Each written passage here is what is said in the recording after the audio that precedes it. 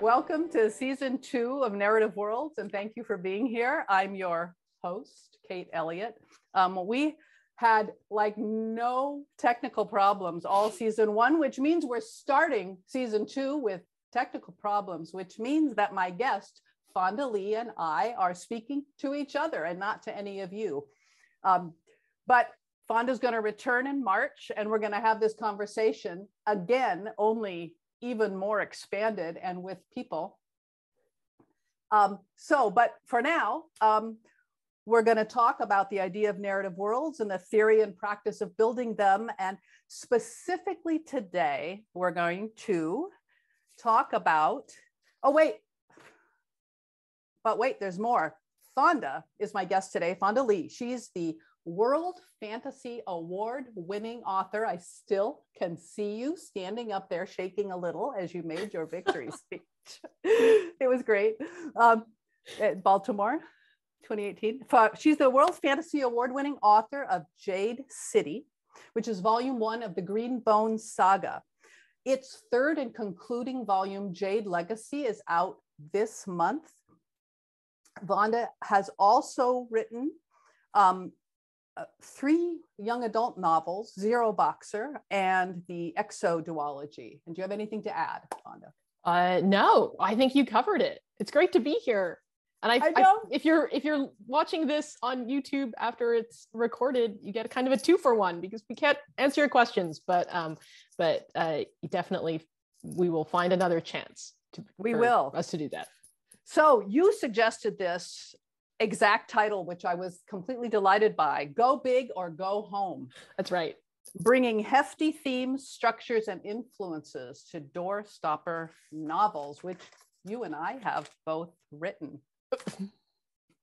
And so I want to start with a comment.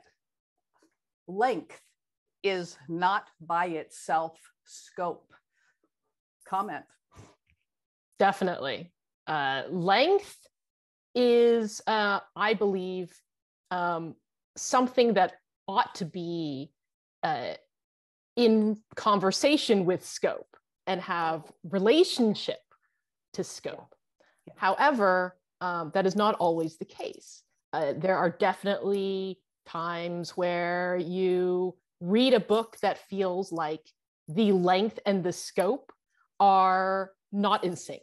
Right? I think we can probably all think of books like that, where you feel like there was either too much length for the amount of story, or there was too much story for the amount of length. So it's finding that right balance in which your length and your scope are working together, and ideally you have readers finish the last page of the book and have this sense of satisfaction because it was the right amount for what they signed up for.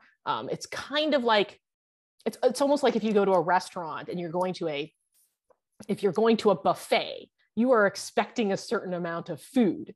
And if you go to a very shishi French restaurant that is doing a tasting menu, you are expecting a different experience. And if those expectations are not met because the amount of what you're getting relative to what you're signed up for doesn't match, you're going to end up with a dissatisfied reader. So yes, length is not scope. However, there are definitely times, as you and I know, when scope is the determinant of the length of our novels.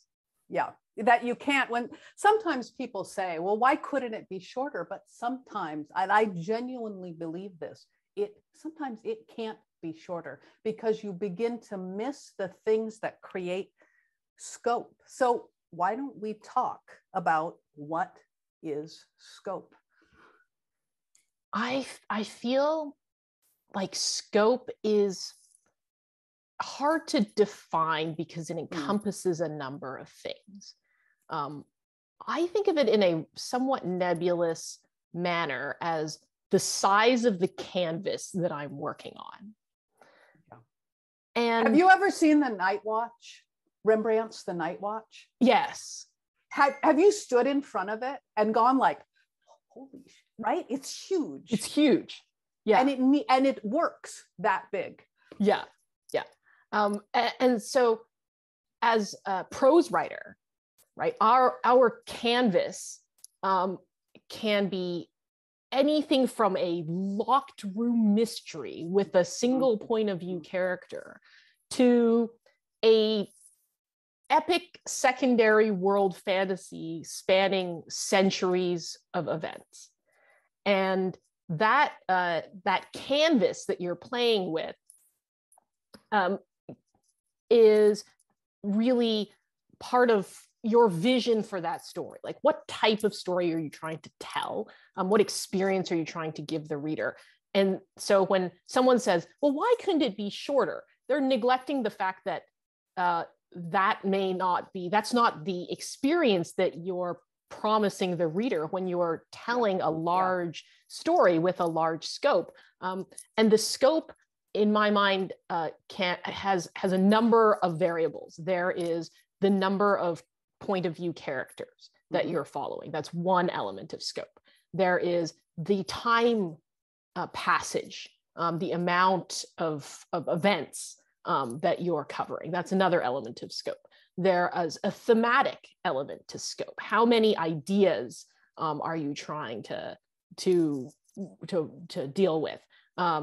And then the amount of world building, I think, is another element of scope. How familiar is it to the reader? Is it something that they are going to have to learn versus, it's I don't know, an apartment in New York that they don't have to do a lot of learning about. So and I'm sure there's many more that we could think of, but there's aspects of that of scope that altogether kind of determine how much you're going to have to put on the page in order to tell the story that you're trying to tell. It's interesting because I wrote down time, distance, cast, theme, right? Well, there we go. There we go. And, and again, a locked room mystery is a perfect example of a perfect story when told well, but it isn't the same as Lord of the Rings with these layers of history that touch upon each other. Yeah. Or the Greenbone saga, where anyway, I have some thoughts about how you architecturally built that, because it was fascinating to me to watch you do it. And it was wonderful because I love big books, and I cannot lie. Big books.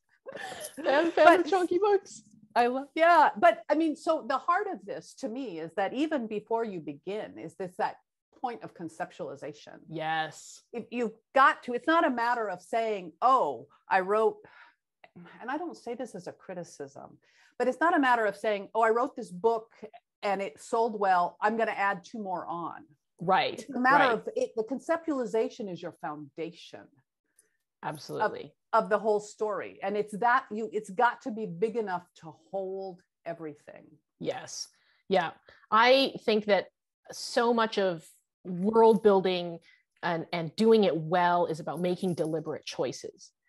And so there's a difference between a situation where the story got away from the writer, where they maybe they conceived it as one thing, and then it kind of spiraled out of control and ended up being this like 150,000 word thing with 5 subplots that are unnecessary to their initial vision, and then they have to like cut it down.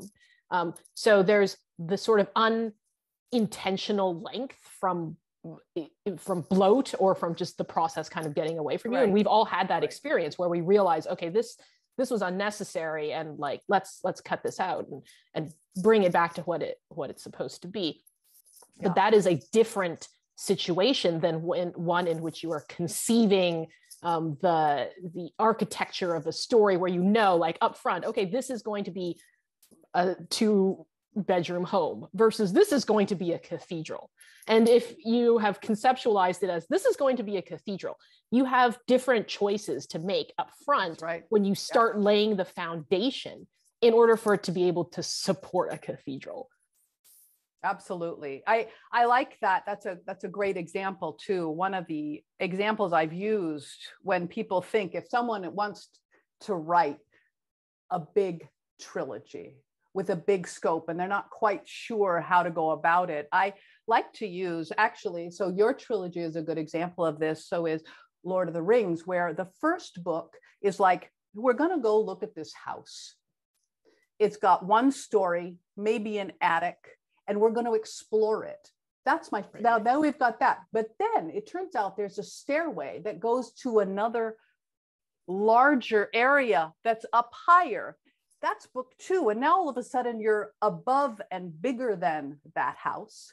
You're seeing more. And then the third one, and then you have to go up like, so it's like expanding vectors. Yes. So yes. I want to use this. I have to say this because you did this so brilliantly with Greenbone, the Greenbone saga, where in the first Jade City is Janloon, right? Yeah. You learn the city, you learn the world, you learn what's going on, you understand the aesthetic that you're setting up. And then with the second book, you add that distance, right? Yeah. Now we go overseas. And as a child of diaspora, I'm a diaspora child. My mother is an immigrant. My father is the grandchild of immigrants from the same place my mother came from. I just so identified with how you brought diaspora in. Well, that adds this whole level to it. Now it's bigger. It's not the same as the first book. Right. Without in any way making the first book. And then in the third book, of course, you add the vector of time. I mean, you add other vectors as well. You add global change.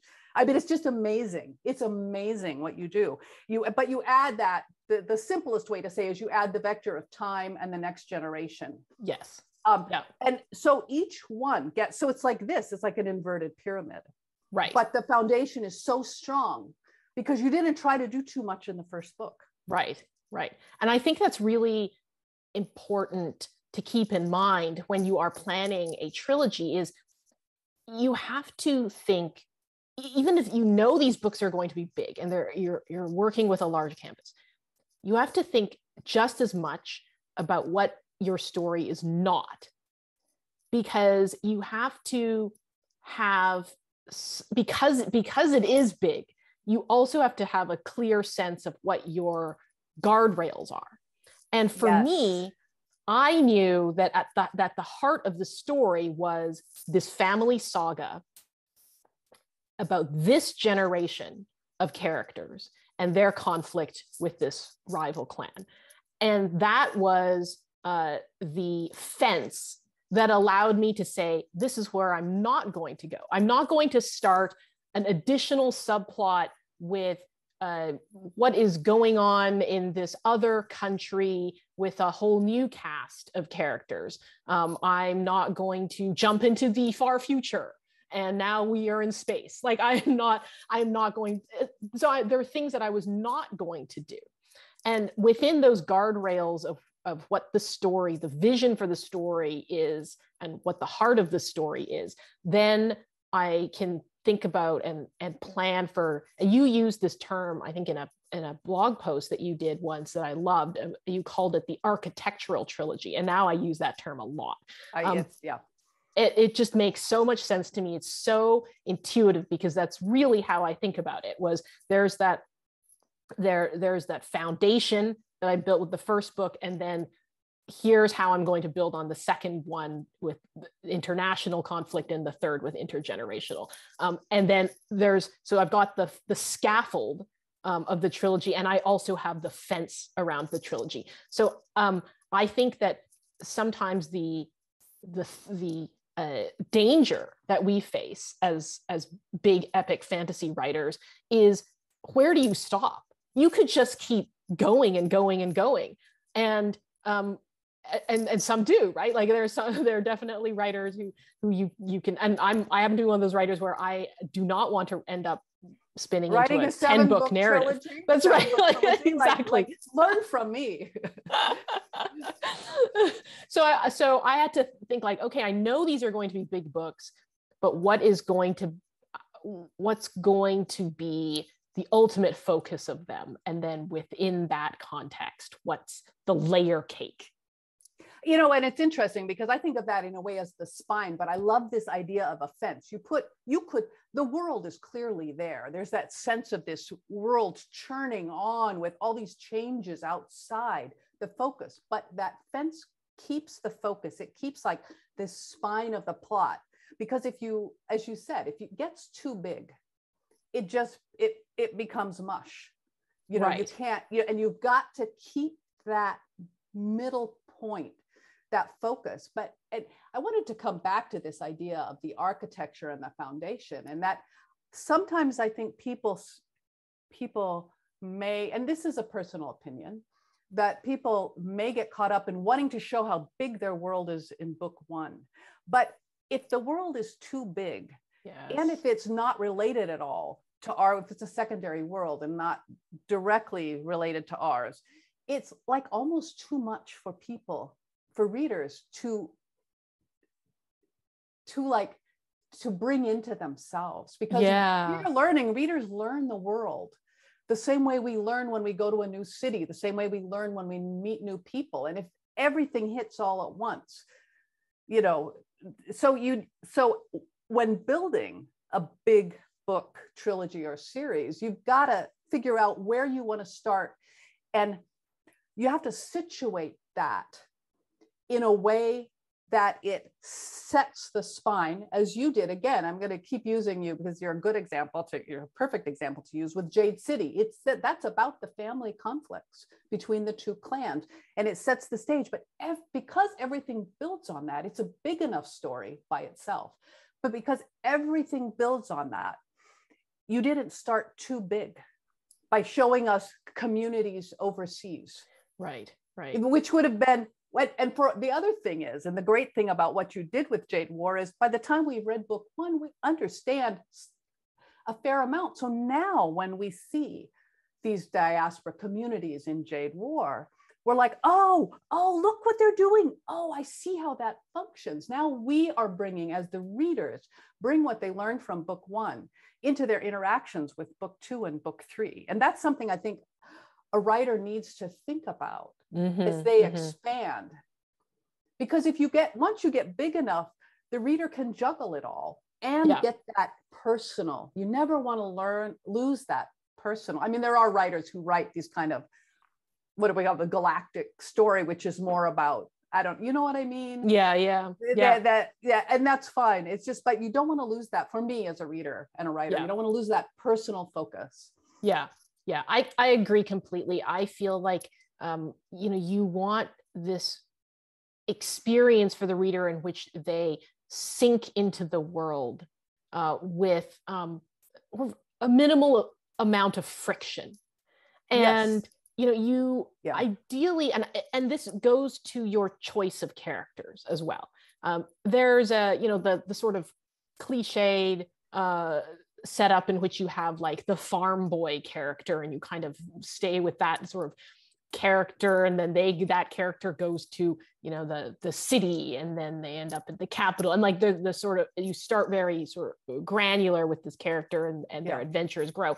But the reason I think that is a common approach is because it works. When you start with the character and their circumstances, and how their life is in a relatively contained field of view, then you gradually widen the scope of that lens through their experiences, and the reader goes along with you. I think about the way that I started Jade City with a minor character, because I could have plopped the reader right into a political negotiation between the major clans, and they would have been like, their perspective is such that they already know this world, they know how it works, they know the titles and how the magic system functions, and so they're not going to explain that, and that would be a confusing way for the reader to enter the world. So I made the choice to start with a minor character who is very simple-minded in his motivations. He's the thief, he wants to steal this jade, and that's how I'm going to introduce this world and how it works. and then you meet the real main characters, and it's more of an effortless entry point. And on a broader level, you can apply that to the overall book and to the trilogy as a whole as well. If you're going to tell a centuries spanning epic, you don't want to start with immediately plopping the reader into a council room meeting with 10 kings and their lineages and all the secondary characters, and have the reader like flipping the glossary to learn 25 names in the first chapter. That's why we don't start Lord of the Rings with Elrond's council. Exactly, right. It's like what the heck is going on? Who are these people? Yeah. So there's it's important to know where you're going in terms of the scope and what its limits are, but then also like step by step how you're going to build the whole view of the canvas in a way that your reader comes along with you and understands what's happening and doesn't feel like immediately overwhelmed by the size of the world and the story. Because if you get far enough into it, once you get far enough into it, like as I've mentioned earlier, this spring I read the 3rd volume of Ken Liu's Dandelion Dynasty trilogy, which is a monstrously huge book. It's called The Veiled Throne, and it's coming out in the US in a couple of weeks because of supply chain delays. And it's a long book, but I don't need much introduction now. I've read the first 2. And there is always that risk with the series that people who read the first book don't want to go on. Well, you'll lose them. But, that's a choice you're making from the get-go, right? As a writer, when you decide you want to write this, if you want to write a big book trilogy or series, you have to just accept that you want to write it for your own creative reasons. But what I found reading it was that I didn't, it's those stakes all felt real to me because I knew the world so well because of all the setup he had done, piece by piece over the 2 previous volumes. Yeah. And that's your investment. And that's one of the advantages to me of this big book trilogy or series. By the time people get in, they are invested. And they can draw, as you said, they can draw those links yourself. So there's moments in Jade War and in Jade Legacy where I would see things coming because you were letting me know as the reader, or a small moment would happen and I'd go, right? Because I was putting the connections. You didn't have to tell me because we'd already been together all this time. And that's what I love about these books.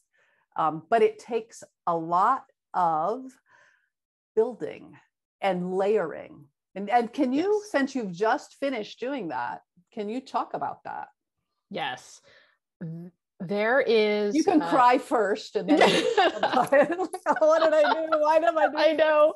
There were definitely times during the writing of this trilogy where it just felt like there were so many things that I had to keep track of. There were so many threads. The book was so long. How it just felt overwhelming. I'm sure I can relate to those moments where you're like, what have I done? I am never doing this again. What did I sign up for? And I think though that the beauty of these big stories is that they demand investment from both the writer and the reader. And so your readership is self-selecting because these are readers who are like, I am signing up to be immersed and to give you many, many hours. This isn't like this is not hey, I picked up the paperback off the spinning rack at the airport and I'm going to pound through this on an airplane ride. These are readers who are signing up for a lot of time and mental energy that they're going to give to you, and they trust you.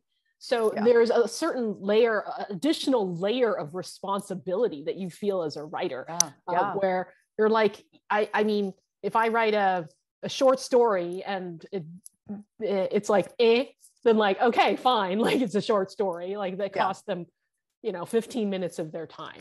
But if I write an epic doorstopper novel that is disappointing, that doesn't live up to my standards or the reader's standards, that's disastrous from my point of view, because they're trusting you so much more. So it really does break your brain sometimes to think about it. Oh man. Did you use when writing Furious Heaven, which I'm now doing the final revisions on, before I started it, I use lots of pieces of paper. I use big pieces of paper while I'll write lines of plot lines. I have a storyboard for Dead Empire, the second Black Wolves novel, which just will never be erased. There, sitting right there, staring at me. But there's also a lot of it that's churning in my head. And there was a point in Furious Heaven, which is very long, where I was like, I know that these two plot lines are necessary, and I know why they're necessary, but I'm not feeling it yet. I don't understand yet. It just like, am I wrong? Right? Am I wrong about it? And then they slipped in. I got to the point where they slipped in, and I was like, no, I was right. Yeah. But so sometimes it's a matter of patience. Yeah.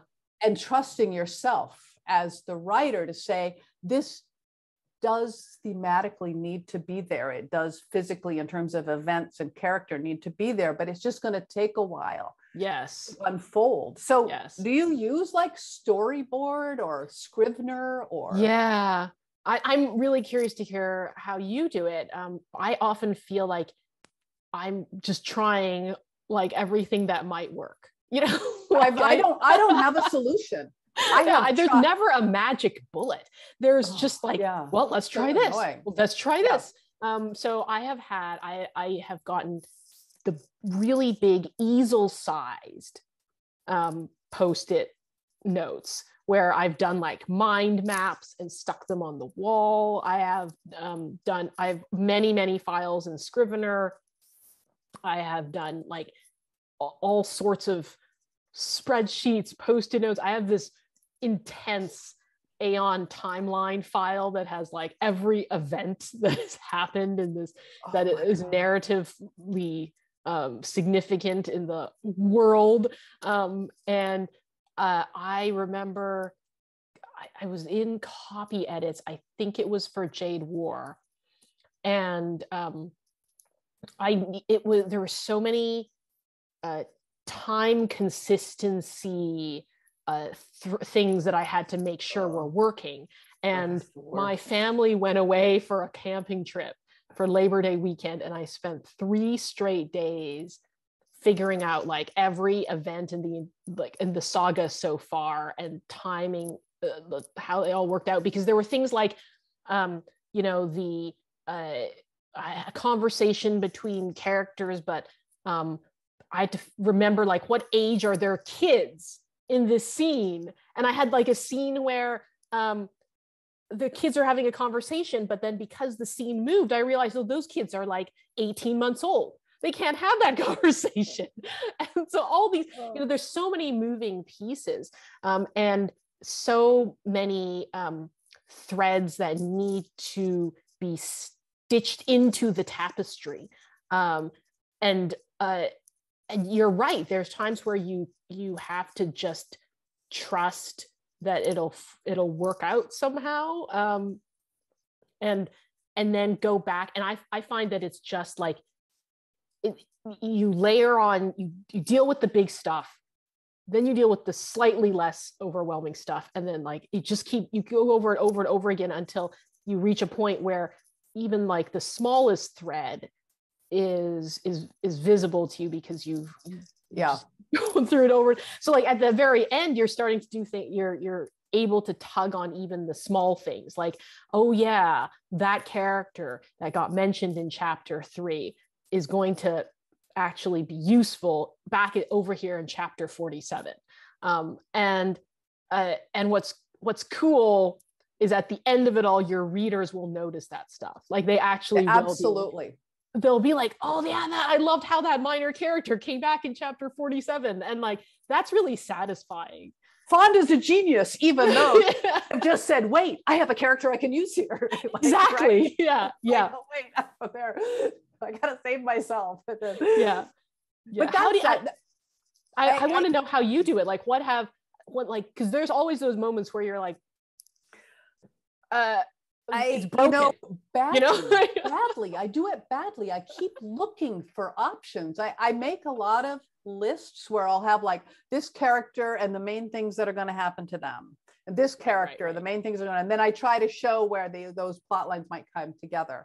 And then sometimes I'm devising a new potential world, right? And I thought, oh, I'll buy color. I'll buy color cue cards. Yeah. So I'm filling them out. Will this last? Who knows? I'm always because I don't use Scrivener because it's not tactile. And then I'll get like this size, the 2x3 things, and I'll do like cross things where stuff has to meet plot lines that are thematically based. In other words, I just throw everything. I'm just like you. I throw everything out there. Stuff. Yeah. Right. And I'll have a file that says last 8 chapters, and it'll be like, it'll be numbered, X1, X2. And then I'll start filling in, and then I'll move one to there. And then I'll say, oh, I don't really need that chapter because I can collapse these 2. And then that kind of moves. And then I make notes at the end of the big manuscript I'm writing as I think about what I need in the next chapter. So I use all of those methods. Unfortunately, that means most of it is going on up here, and it's it's tiring. It is. Yeah. It's exhausting. There's definitely times where I've likened especially the revision process to like a Rubik's Cube where you're with 12 layers where you're trying to solve this puzzle, and at any moment the whole thing is gonna like fall apart on you. I would love to be in one of those writers who can have a full-time assistant who does nothing but collate everything. Right. I hear there's probably like 3 of them in the world, but didn't Mishner? It sounds lovely, like someone who's got like who's managing their wiki or something like that. Yeah. I'll put this in now. I don't. So, yeah, I wish I had an answer, but I haven't figured one out yet. It's endlessly a work in progress. I want to talk a little bit about the cast of thousands, right? Did you ever see that film? I think it was Tom Cruise's debut, Legend. So in Legend, a very small group of like 3 or 4 dowdy people go to try to topple the Dark Lord, who's played by, what's his name? Anyway. And I was very excited. I'm always excited to see fantasy films and TV shows. And this was a long time ago because it was Tom Cruise's debut. He had like peach fuzz, and he was, I've never found him attractive, so whatever. Anyway. And I remember watching it saying, this isn't an epic because there's 8 people in it. It can't be an epic. And maybe I'm wrong about this, because you can have a philosophically profound story with only 2 people, right? Right. But it wasn't an epic. To me, an epic needs a lot of characters. And then you have to have a way to keep them straight in the reader's mind and how they function within the plot and to each other. I think that the epicness of a story is hard to define because there's a certain vibe to it. And I think cast of characters is part of it, but not necessarily number of POVs. Right. I think you can definitely have an epic story with a very tight POV, but I think what the epic feel of it comes from the amount of connections and relationships. Yes. And you're right. Like you said, you can have a profound story with two people, but to have an epic story, I think you have to be looking not just at a single person, but at effects and repercussions on many people. And you can do that through relatively tight POV or just a few POV characters, but you nevertheless have to create this sense that like the world is bigger than you, like I think that's, it's like the standing on, the mountain and looking across this landscape and just realizing how big the world is. And the way you do that with prose, I feel, is showing the third, the fourth, the fifth order effects on other people, other characters. And I think that's where the cast of characters is important. It's not just, well, heck, I've got a glossary with like 75 named characters in it. Like, that's not really the point. The point is that the actions of these main characters, the events that happen in this story, are having these profound effects on many people. And you're seeing that play out in a way that the author has to balance sort of the intimacy of being in a character's head with the narrative, the telling of like what is going on in the rest of the world. And so like I remember when I was writing Jade Legacy, this always being that challenge of like, okay, we are with this character and how they're feeling and what's going on with them, but I've got to skillfully show through their eyes that it's actually having an effect on this whole city or this whole country or like this entire generation of people. Yeah, I absolutely agree with everything you said. And one of the things that I think, the one piece of advice I would give people who are trying to do a cast of thousands, because I agree, you don't need a point of view of thousands. Right. But is that I believe that the best way to allow readers, to help readers understand who people are, is it's not just through personality quirks. She was the angry one. She was the, the dainty one, but through their relationships, both to the main characters, but as you say, to the repercussions. And because we ourselves live in a network of relationships, and that's part of what a big book tries to replicate, that these repercussions go outwards, even beyond what we can see. And that's why I think that large cast is so great for that. Yes. But it is hard, but you have to think about how you can get the reader to keep track of people, not everyone with every story, but the idea that these secondary characters and tertiary characters, they can walk off stage, off that page, and something is still going on with them.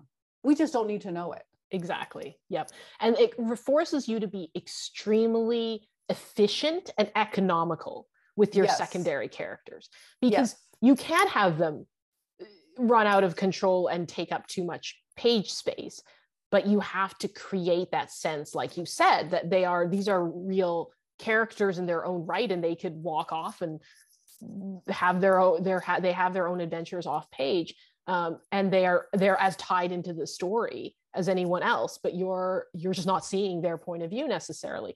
So when you have those secondary characters come on, I always try to find a way in which they make an outsized impact, or they create an impression on the reader in relatively short amount of time, because they're important to the story in some way, even if they're not on the page for very long.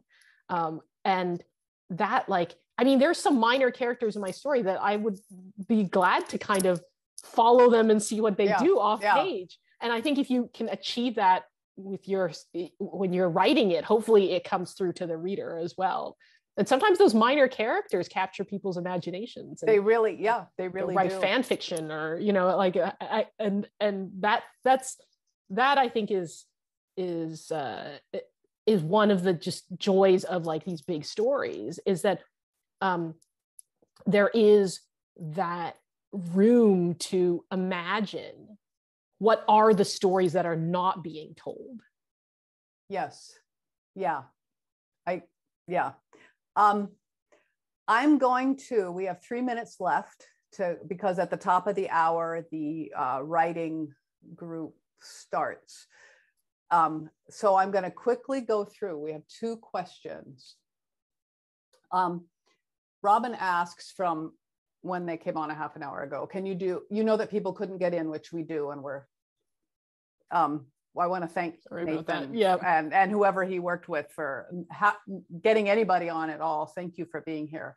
Can you do a brief recap? And so I want to say to that is Fonda's going to be back in March, and we're going to do kind of we can do kind of more of a Q&A. Yeah, we can do more of a Q&A, and we can talk more about more detail, and wherever we take it, we'll take it to the next level, right?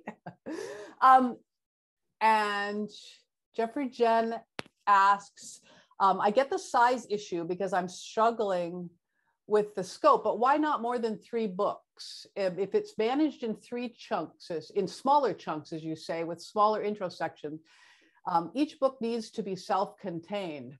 But your title is Go Big or Go Home, but you were saying there is a cap on big. Not sure I agree if it is structured right. This is more a comment than a question. And I just want to say that sometimes it's smaller installments don't work.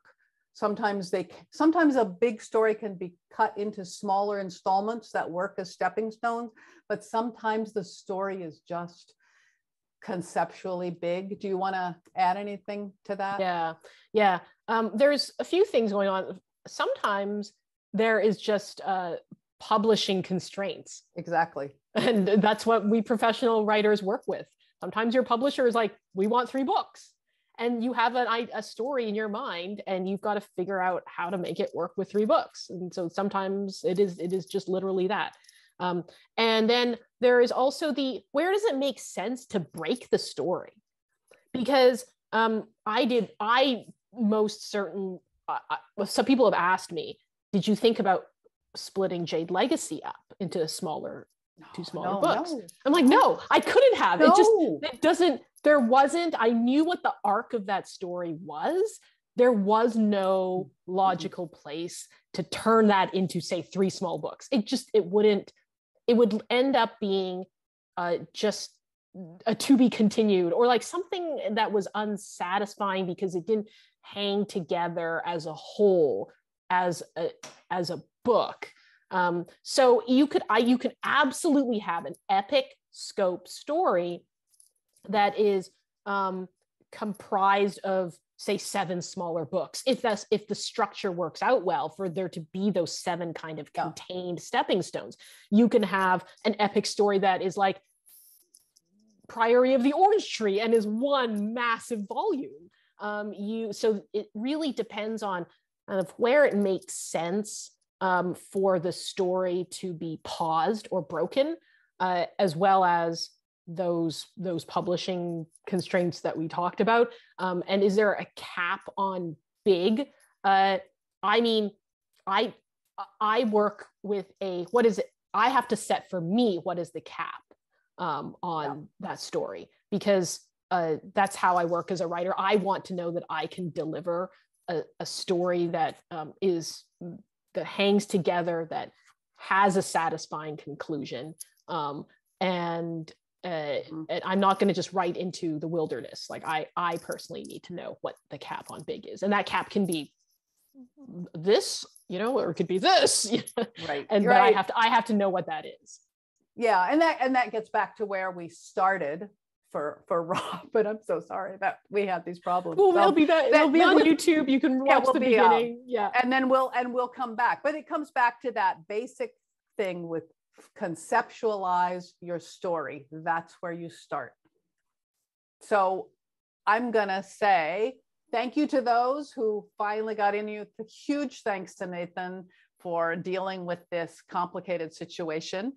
And thank you to Fonda for coming with me. Your Jade Legacy is out now. Is it actually in the store? It is. Yet? It's out on November 30th. So if you're watching this now, it'll be out in just over a week. And if that doesn't give you much time to read Jade City and Jade War, because they are big books. So. They are.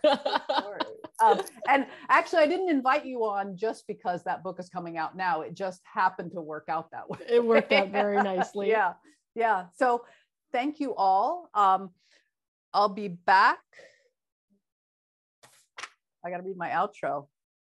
Oh, anyway, I'll be back next month on December 19th. For those of you who weren't able to get to Worldcon in person, Ann Leckie and I will be talking about character relationships and how the relationships between people can help you world build and create stronger narratives. I know, Ann Leckie. Yeah. Leckie, I know. So thank you.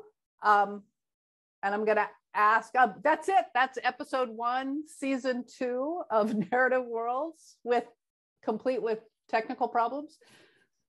And I'm going to tell the person dealing with the recording that they can cut now. We're still on. Yeah. And Nathan, thank you, everyone. Thank you, SFWA, for hosting, and Kate. Oh, yeah. I forgot that part. I didn't read my outro. Thank you, as always, to SFWA and the Nebula Conference for allowing this to happen, for making a platform for it.